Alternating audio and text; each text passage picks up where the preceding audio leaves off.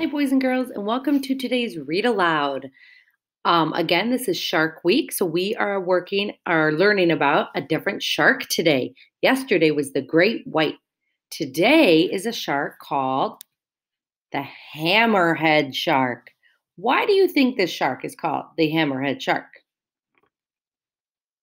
That's right, its head looks like a hammer. That makes sense. Okay, let's get started. Big fish. Hammerhead sharks are big fish with wide heads.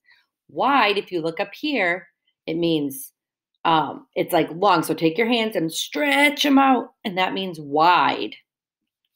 If you look over here, it's showing the size of a great hammerhead shark and a human. So they're really big. They are able to hit like a hammer.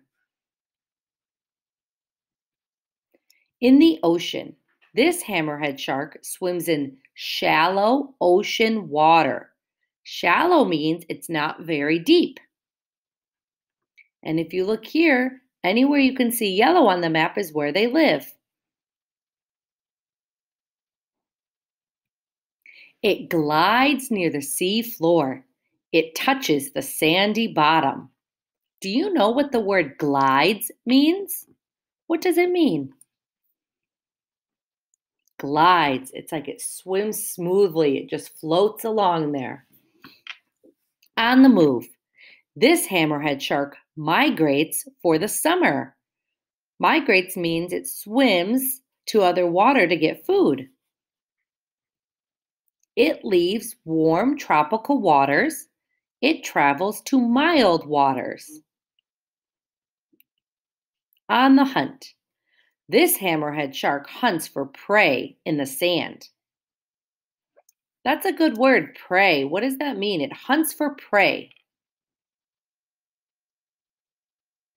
Yep, it hunts for its food, the other fish and types of animals that it eats. It cannot see buried animals. However, it senses their presence. It means it can tell that something is down there.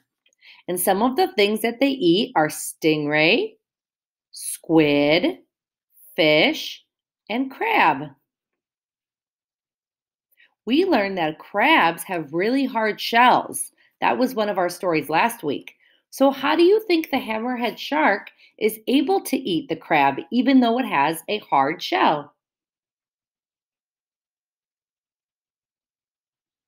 That's right. It could use its really sharp teeth, right? Good. It also looks for swimming animals to catch. On the attack, this hammerhead shark pins a stingray with its head. Then it cuts into the stingray. Its teeth are like saw blades. So if you look over here, here is a great hammerhead shark tooth, and here is a human tooth. So strong. Do you see how strong hammerhead sharks are? Would you swim with a hammerhead shark? That man must be very brave. I would not swim with a hammerhead shark. So today you have your two sentences. I would like one sentence to be answering the question, would you swim with a hammerhead shark?